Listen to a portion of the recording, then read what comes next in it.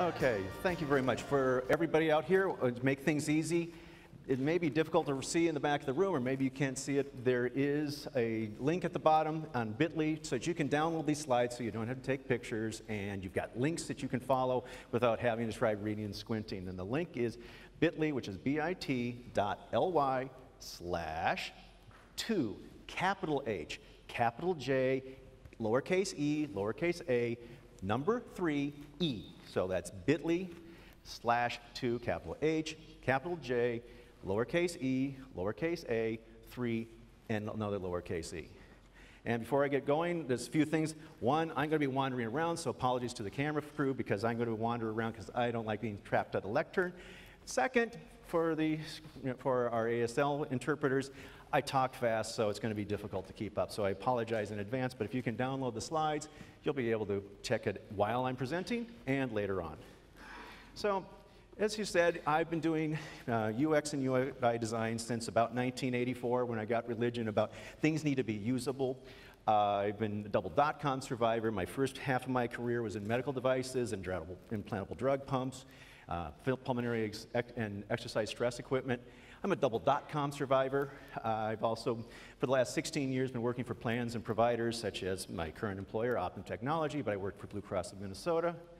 And I've been doing web for about 22 years. My accessibility experience started about 2002, and I've been full-time in accessibility for roughly 4.5 years. And what you're going to see is some of the stuff that I've been doing for analysis about accessibility during that time. So let's dive right in. There's a problem with accessibility. And it's the way, as you already had heard the summary, is it's on this slide. The usual approach to accessibility is that no one thinks about accessibility except people like myself, and I'm sure many of you, you're the accessibility expert, you know this, but no one else does. And it's because, as again, whoops, as I say, the accessibility comes at the end of development by testing, by people like myself and you that says, ooh, no one else knows how this works, we've got to call in the experts. Then, it's all found at the end, and we send these questions or these fixes to the developer. And they need our help because, again, it's magic. It's some sort of pixie dust that we sprinkle on your code to make it accessible for all the people with disabilities. And, again, it's a sort of an accessible result because there's been compromise. You did it at the end. There's no time to get it right. No one has the budget to redo it. And it's like, oh, that's just going to be too hard. We're going to go to market with this.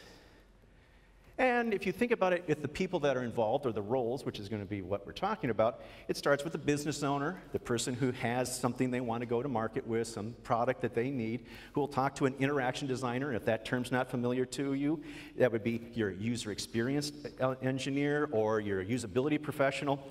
These are the people that turn those initial vague requirements into specific requirements, and we'll talk about that in more detail.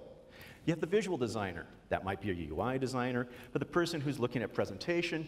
Then you got the content author, the person who puts all the text in there. And finally, we insert accessibility right down in here. We go from the developers to, it goes from the content author to the developers, and we cycle. This is the way most people approach this because, like usability was 30 years ago, it's one of those things you're supposed to do at the end because, well, that's the way it works, right? You just change it at the end to make it accessible. Obviously, that doesn't work. So we've got to find some other way of doing it. And when I looked at this, especially when I was going through WCAG and analyzing it a few years ago, I started seeing that the fundamental is the assumptions. And the assumptions are, again, the way I describe the process, is that developers do the work by coding accessibility, using accessibility-specific knowledge, and, at the end of the process. So we need to question those assumptions. And that's what I started doing. And that starts with some basic questions. Who? Oops, sorry, moving a little fast. Who owns and makes the decisions that affect your WCAG criteria? And I should take a moment that when I'm talking about success criteria, I'm going to be talking about WCAG 2, AA and single A criteria, which are 38 criteria you need to meet most of the accessibility standards that we see today. So we're going to know who owns it. And the question really is it the developer? That's what we assume it to be, but is that appropriate? Then when? We're trying to wait until it's coded. Is that the right time when these decisions are being made? And is it really when the coding hits? Last, what? Is this accessibility magic? Is it something that's accessibility specific? Is that the nature of these sorts of things, or is it something else? Oh, I see what's going on. So let's start with that first question, who? The thing we're going to do first is deal with what are the roles that are not involved. I showed 7 roles on that one slide, and the 2 that don't make decisions are those of us who do testing. And that, when we talk about an accessibility engineer or a tester like myself, you're the subject matter expert. You're the one who knows WCAG. You're the one who has to understand assistive technology. You're the person that has that key information. And in that role, you typically teach other people how to pick colors, how to write text, how to make things work, fix out ARIA and other things in the world when they try to make them accessible. And that last part is that you're the one that deals with the tough things, like, I don't know how this works with JAWS, or how do I make that control work with Dragon naturally speaking? And a thing that I've also found myself in, because no one understands this work, you get to be the user acceptance tester at the end because no one else knows whether or not it's accessible or not. A team member you could find is the QA tester. They're the people who do all the issues. They're the ones that test it against the standard requirements. They write up the defects, and the Q is for about quality. They're the ones that enforce it. And they're the last stop before release. Well, almost. And they're not familiar with accessibility. But if you've got good testers, you can teach them how to do this. You can also include your automated testing into their automated testing. So if you work with them, you can get a lot of the support from them as well. But these are not the roles that are making the decisions. These are the roles that are making the decisions. The other 5 folks, and we'll talk about them in a little detail. We start with the business owner. If you're familiar with Agile, the business owner is a familiar role. That's a standard Agile role. That's the person who initiates the product process and sets some requirements, defines those, and when it's all done, says, yes, that's what I wanted. You did it right. The interaction designer is the person who talks with the business owner and is the liaison, takes those rough requirements that say, I need something that does this, and turns it into a set of wireframes, requirements that a developer in other roles can handle. That includes a set of wireframes, and this person should be familiar with user-centered design, user experience, and usability. That's their expertise. Next is the visual designer, and when I talk about a visual designer, that's the presentation owner. What it looks like, and that's the style expert, the person who takes the layout, takes those rough wireframes, makes it look professional and looks the way people are expecting it for that particular company. And that usually is enforced with a style guide. They write the style guide. This is how the entirety of the site should look. These are our brand colors. This is the color palette you use. The fonts are going to be like this.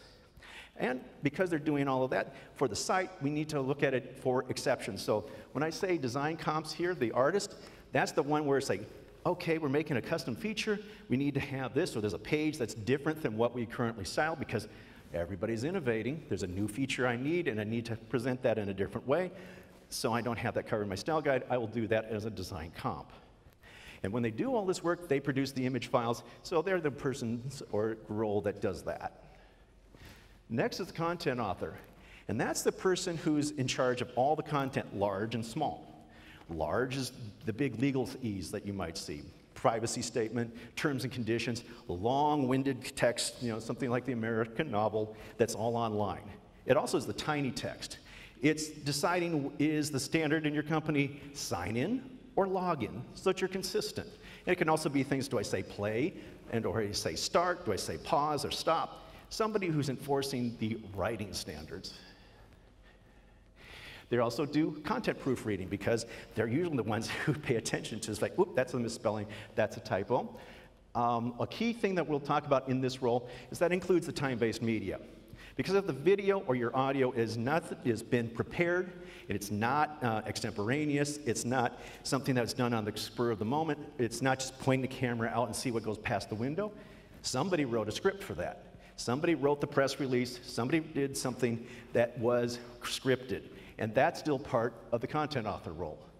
And so there's a script writer, and just like with the visual designer who produces the image files, that role is in charge of the files for the audio and video. So things like closed captioning or the supplementary script, that would be part of what they do.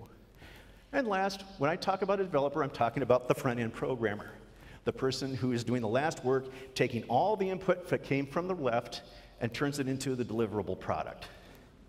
That's the last stop of testing, and as I said, they are the ones who deal with all the defects because it's always a coding issue. Now, this isn't original work. I mean, a lot of people have done it. Here are some examples. The first one is Accessibility Responsibility Breakdown by Denis Boudreau. And as I said, we've been working with him. You'll see his name show up towards the end. But he did it against 12 roles. There's also some other groups, like Interactive WCAG from Jeremy Fields, had 5 roles, and there was an article about 2 years ago in Simply Accessible by Mark Palmer that had 6 roles. And if you download the deck, you can see the links that should still work to get to these sites. The difference in the way I did this is that we had decision ownership. It's not just that these roles are involved, but some of these roles actually own these decisions. It's not just that they're impacting it or that they're involved, but that they actually own these sorts of decisions. They should be constantly involved. And to do that, we look at the levels, and we're going to be talking about in a moment RACI, R-A-C-I modeling, and that's where we have levels of ownership. And we also did some additional analysis, so we looked at, just beyond ownership, some of the other things that answer the other questions. Last is that we want to make sure this is actionable. We're not dealing with something that just said, this is a nice idea, but we want to incorporate it into the processes so that we get a more accessible result. So I said RACI for RACI, or in this particular version, RASCI, R-A-S-C-I modeling. And the traditional way of doing it is R is for responsible, the person who owns the issue. A is for accountable, the responsible to the owner. Supportive is the next level down, which is not accountable, but is still helping do the work. Consulted is somebody that are there to consult about the issue, but probably are even less involved in the supportive role. And then informed. Somebody just says like, yep, they got this done. And that might be more like your program manager or a scrum master who's just making sure things are happening. The model that I'm using in this discussion is 3-part. You have a primary owner, the person who has, or the role that has the final approval, the person who has to sign off and say, I'm responsible for this, this is correct, it goes out. Secondary are the people that help that primary owner. You may have none, you may have everybody, depending on their actual level of activity. And last is contributor. People who may be there at the start, may give you some input, but don't follow through to the end of the process. An example that's being applied, and we'll see more examples later, are that for success criterion 141, use of color, a primary owner is going to be the visual designer. They're the expert in colors. We're not going to have anybody choose the colors downstream. No, it's going to be that person because that's the things that they do, that's their profession, that's their specialty, and they're going to write that up typically in a style guide. Then you've got a secondary owner, an interaction designer.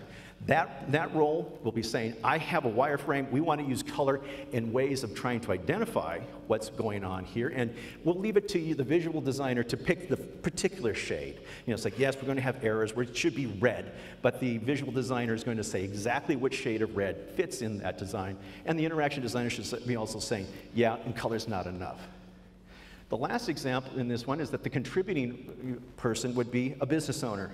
And that's a case where in the selection of the colors, the business owner probably has a set of brand guidelines that are supposed to supersede anything for any other products. So if I'm working for 3M, I have brand guidelines, I hand it off to the visual designers who use as a starting point for the style guide for the web property. So, with the definition of the 5 roles that make decisions and the levels, we want to ask the question, is it really the developer? And you can guess that the answer is no.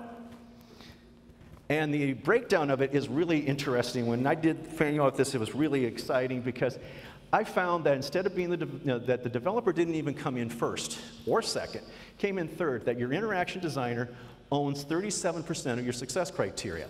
That's 14 out of 38. And then the content author comes in second at 24% with 9. Now that 9 is large because there are 5 time-based media criteria in that total, but that does put them second ahead of the developer.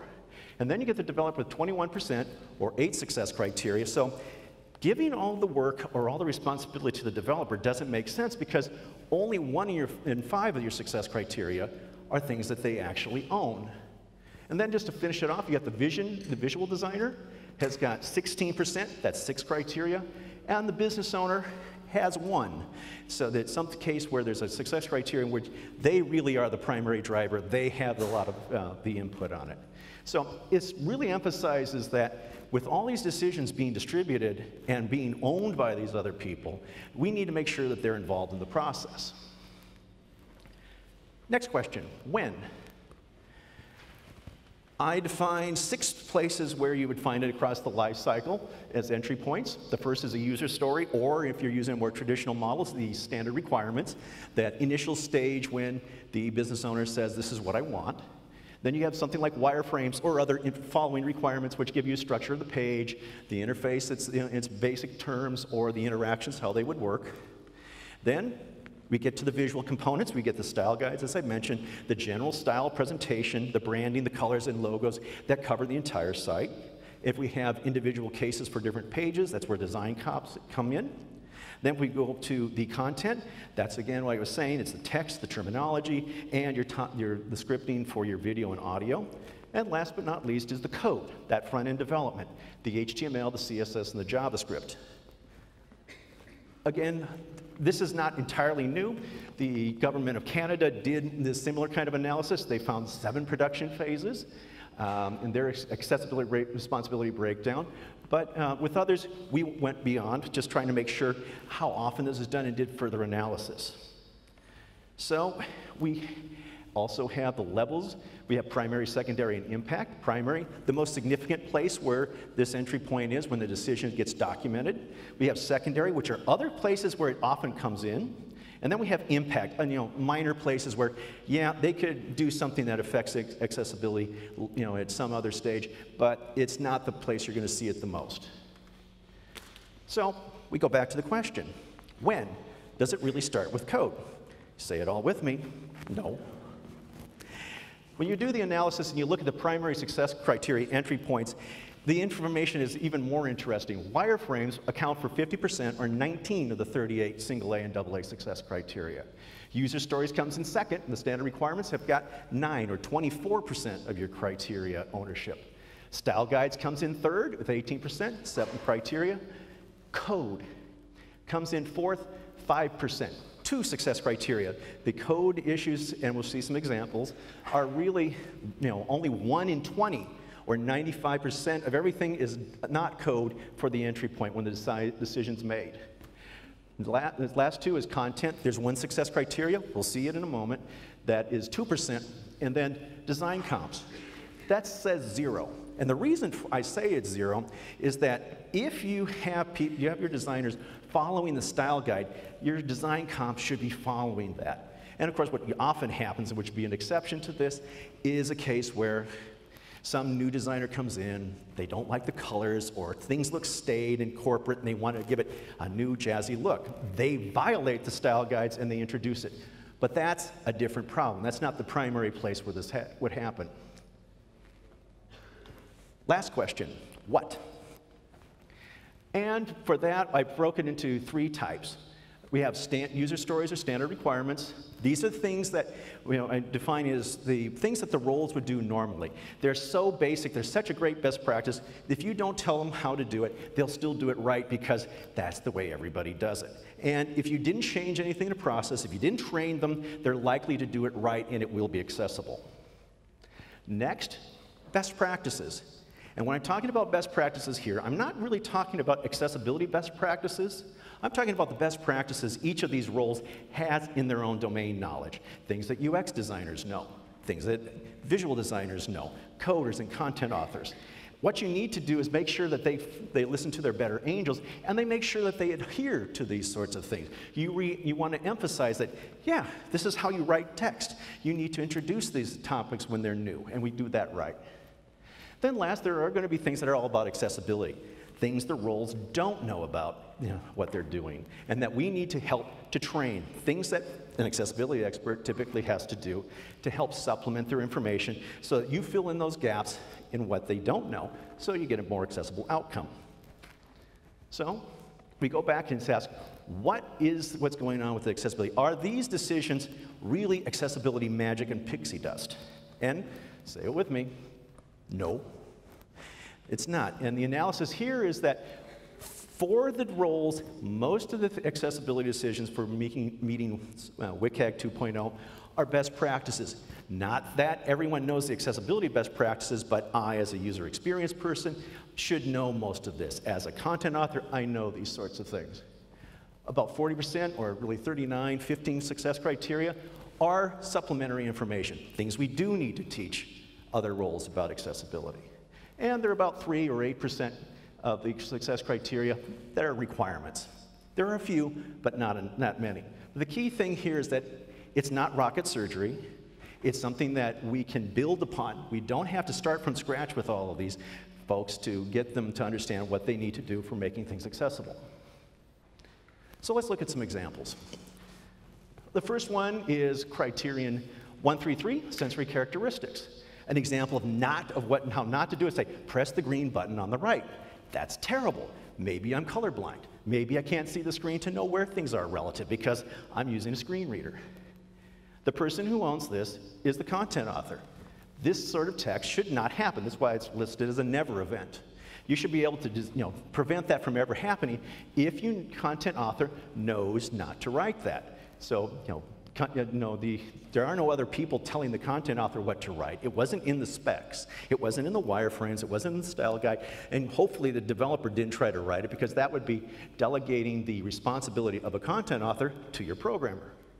And there are really no other contributors because the content author really owns the text and the assumption here. Then, I said, that's just accessibility knowledge. We just need to bring awareness to the content author that when you're writing this text, in addition to all the good guidelines you use, keep that in mind that your audience may not be able to pick this out, so write your instructions in a way that is accessible to all. And eventually that could become a best practice. They just add it to their writing guidelines. And when does it come in? Content. It comes in there before the developer gets it, because the developer is just going to take what you give them. It's going to come from the content management system. It's going to be in an email or however the content is written out. Next criterion, 221, timing adjustable. And that's going to be the case where I have to log in, I need my information protected. So I'm going to have something on the screen such as session times out in 5 minutes. Do you want to continue? Yes or no? This is the criterion that I think of as being owned by the business owner. No one wants to code this. From an accessibility standpoint, one of the options is to turn this off. But you've got the business owner saying, no, I have business requirements, I have legal requirements, I have the way it's done in the industry, I need it done this way, and they will say I have to do this as a feature. That's the primary owner driving it. And then you have the secondary owner on here, is the interaction designer, who thrashes that out with the business owner and says, okay, this is what we need to do, and this is how we'll do it. We'll say 5 minutes, and they can haggle over that, but they decide that this is how the feature is going to be done. Now, this isn't talking about the dialogue and making sure that's accessible. That's a separate discussion. It's a matter of defining the feature that you're going to make sure you can extend the session and that it's defined there. And this is, it's like you don't have too many cases where people are going to get away with trying to do it. It's almost a standard requirement. You could still say it's a best practice, and that's safe, but again, they will typically try to do this because the business owner says, yeah, I hate it when they, it's like I was in there, I stepped away, got myself a cup of coffee, everything looked fine, I pushed submit, and it says, you've been logged out, and I lost all my work. They don't like it any more than anyone else does. And when did that come in? The requirements in the user story. So this is one of the rare cases when it's a standard requirement, one of those 3, but and it's also a rare case where it's the business owner, but this is where the ownership is not in the hands of the developer. Next, 245, multiple ways. And that's when you're deciding how you can navigate the site in different ways. Do you have site search? Do you have a site map? Breadcrumb trails, top nav, in-page links? Do you have links for all the pages because your site's so small that each page has links to all the other pages? The acceptable techniques for meeting with this particular criterion. This is usually owned by your interaction designer. And if you're an interaction designer who's been following the literature, this falls under the term the ascent of information. Something that was written up years ago about some people like to browse. That's the way they want to do things. Or if I go to Amazon, browsing is going to be impossible. I'm just going to type in a few words and see what I get. They talk about it in those general terms, but accessibility and this criterion say it's got to be there. And so you have these kinds of discussions saying, well, how are we going to put that in there? Now, I don't have any other secondary contributor roles, but you could say that maybe the business owner is going to have to find the budget to put in a search engine. That might fit, depending on your model or what you have for your infrastructure. But that's where it comes in. This is one of many criteria which the interaction designer owns. Next, color contrast, 143, color contrast minimum. Bad example from my experience with all the sites, companies that I have which use blue on light blue.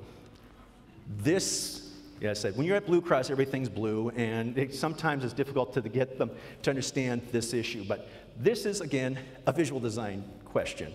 It's exactly which shade of blue, and making sure the visual designer who has the say, because they're the brand police, they know how to get it right. No one else is going to have too much to say about it, other than maybe the business owner, as I mentioned. The visual designer, say it's an outside agency, needs the brand book to know what the starting point is. And so the business owner is going to hand that off and then leave them alone, because they're not the design experts. They don't have the BFA or any of the degrees that say this is the way to do things. What is it from the type? It's accessibility. I, as a visual designer, probably don't know anything about accessibility unless I've lived it. And eventually, again, it should become a best practice, something that's happening that I get used to doing and it becomes standard equipment. But I need to get to that point where I know that. Where does it enter? Style guide. But the things we'll be talking about is that the style guide is where a lot of requirements that can impact accessibility are logged and need to be addressed. And if they're doing design comps and somebody picks a new shade of blue that's not in the palette and needs to be changed, that's another place where it would happen. But that's not the primary one. The style guide should rule. And that's some of the assumptions. Last, 411 parsing. An example of this is missing alt attribute in an image tag. Primary owner is the developer. Nobody told him not to put the attribute in there. It wasn't in the requirements, the style guide, or anything else. It isn't part of content. The alt text might have been, but the key thing I want to point out is that this is not talking about from an accessibility standpoint. I'm referring to this as this is the HTML standard. When you run the code through a validator and it knows nothing about accessibility, it says every image tag is supposed to have an alt attribute. So if they run it through the code validator, it should find that and flag it, and something has to be added. Mainly, you got to put an alt attribute. What you set it to, different discussion, but it needs to be there.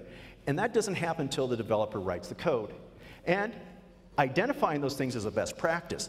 In an ideal world, the developer does this. It's part of your design process. You make it part of check-in, or you do it part of the build, that they will do this normally. Unfortunately, we've had cases where developers don't think that's the case. In fact, some of my colleagues did a great presentation where just running a code validator can fix a lot. I think they want to say almost 90% of accessibility errors. This is one of the key things about validating the code. You get developers to say, HTML5 paved all the cow paths, so any code is valid. No, your tables aren't going to work. This will fail. And these are coding standards, making developers write to the standards that were written by the W3C. So what does this mean when you have this analysis, and how do you apply it to change the status quo? Well, first of all, it gives us an opportunity to improve efficiency and quality for new and existing sites. I'll get into that in a moment.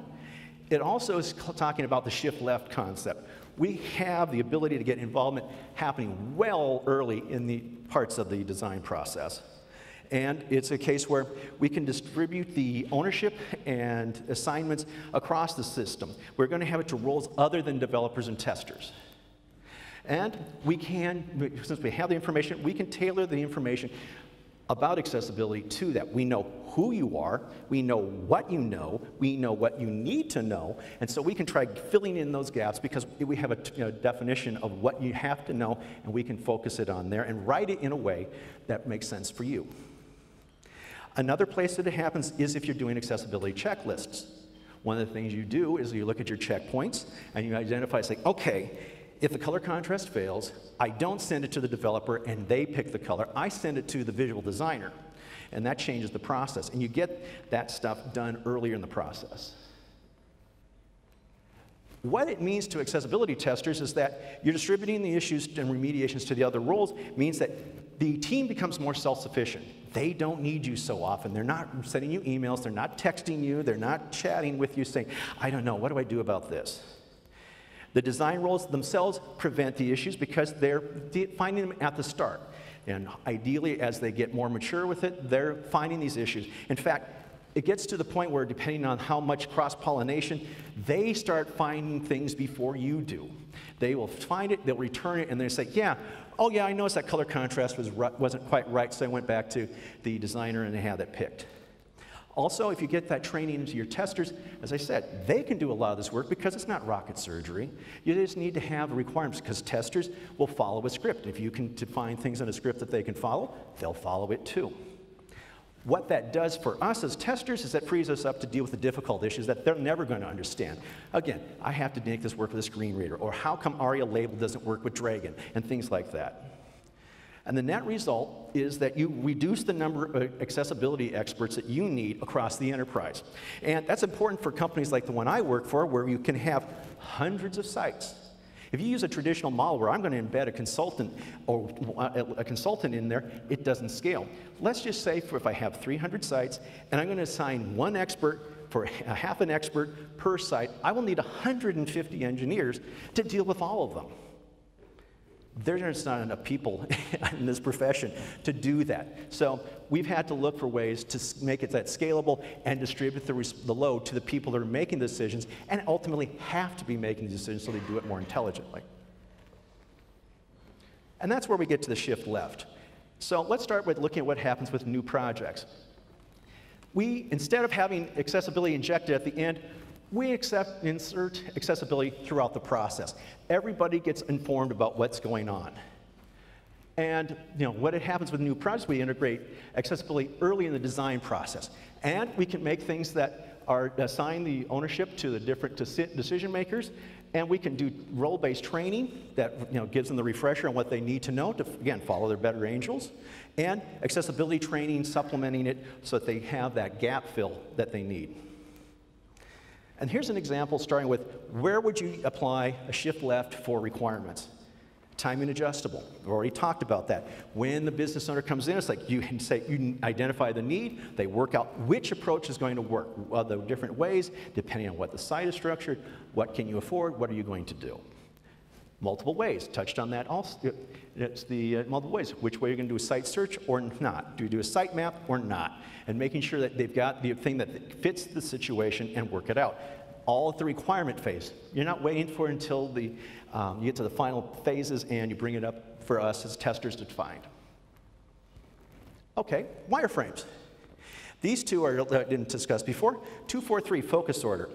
Identifying how the keyboard focus is going to move across the screen. You can document that sequence in a wireframe. And when you describe like the general look of a page, you can start putting it so it follows the order. Get your interaction designer to put that in. They can put it as a basic overview. If they have a custom page with a specific way, like you have a custom component, they can define it there as well.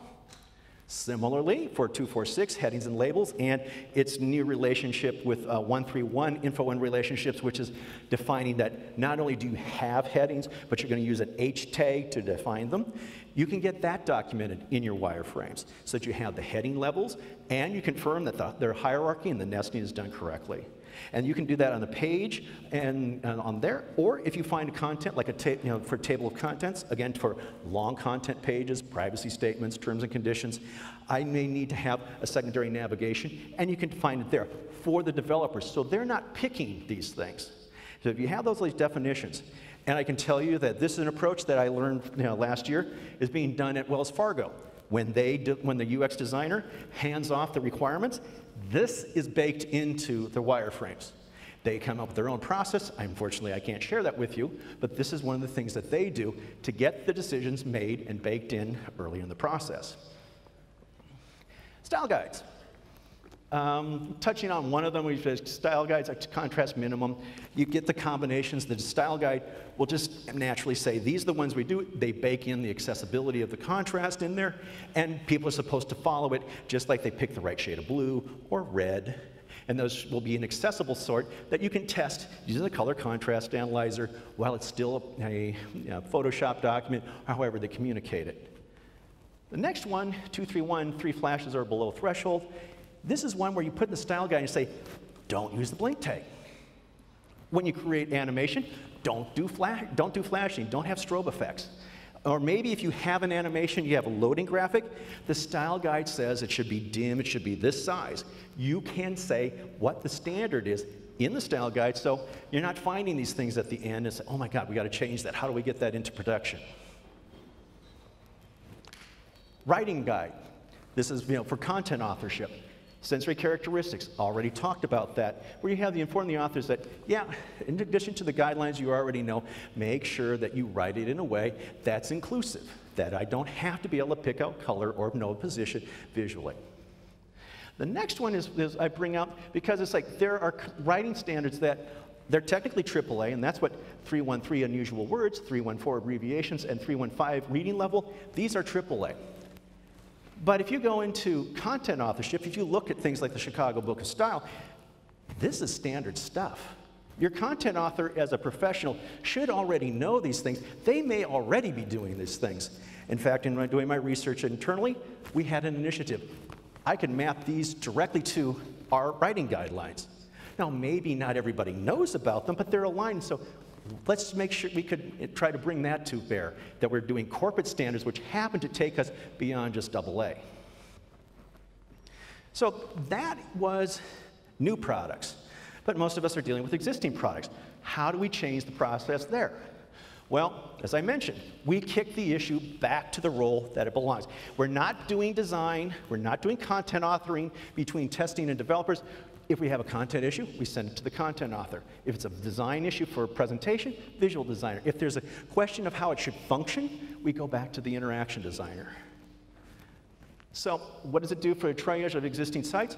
Like with the new projects, we want to make sure that all the roles know that they have the training. We need to get them informed so that when we give them that issue, when they assign the defect to that role they've never heard of doing, it's like, wow, I need to know about your bug tracking software? Yeah, you might be involved, that they know what to do. And again, we assign it to the right people. We don't have the developers writing text, picking colors, or trying to figure out what it should be at the last minute. We want to get it to the roles and that do it, and over time, they will start to learn that, yeah, we're going to have to know this, and the next time I'll do it better. When it comes to shift left, that means when you pick the team to do that remediation, it's not testers and developers alone.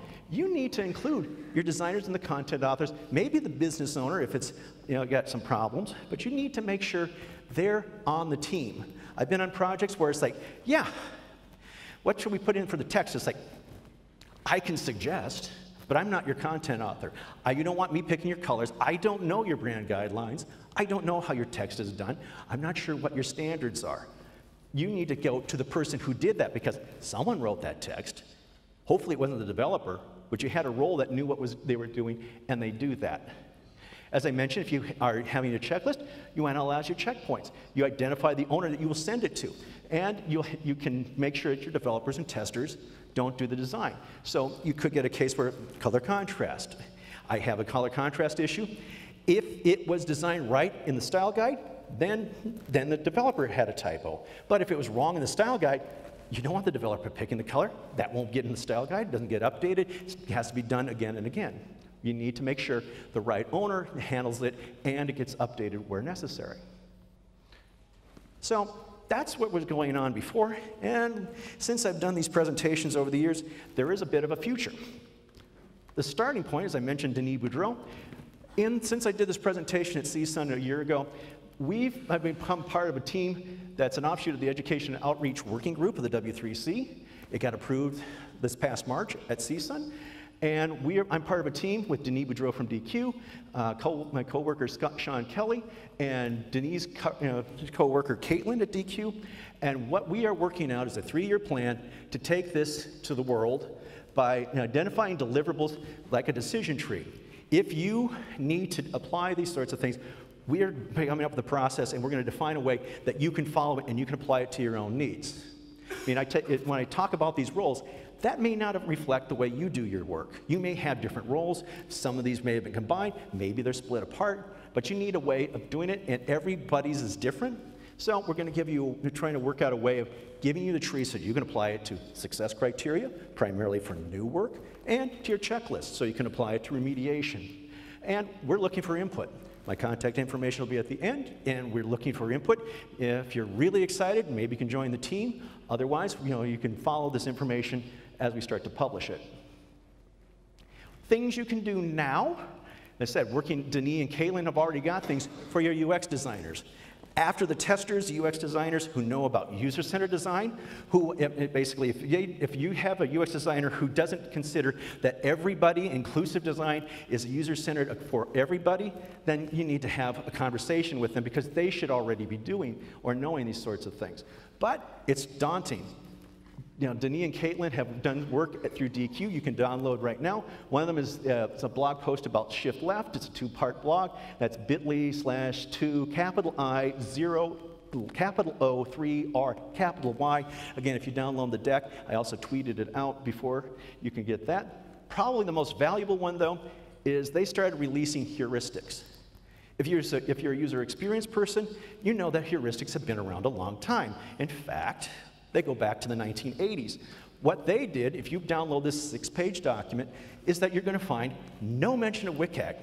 But you're going to see 10 heuristics, rules on how to make things accessible, written in a way that UX designers understand. They don't need to know WCAG. They don't need to know how to spell normative or things that are part of WCAG speak. But that's part of what's in there. And that's at bit.ly A11Y-heuristics, all lowercase. Again, it's a little difficult to do this, and I'm probably running out of time, but that's something you can download now. Also, WCAG 2.1 is coming out later this summer. And I can tell you, having done some preliminary analysis, all those percentages are pretty much unchanged. It changes just a little bit, but the number of items that the developer impacts decreases slightly. It doesn't really change from 1 in 5 ownership or other things like that, but it really doesn't get maybe more significant. Interaction visual designers, they get more responsibility. Content authors and business owners, not really substantively changed. And so that's what it is, the information I have to share with you. And here's my contact information. I'll be here through the rest of the night. And so if you want to have questions for me, you can find me online, btyler@optum.com. That's optum.com, or @BillTyler on Twitter. Thank you.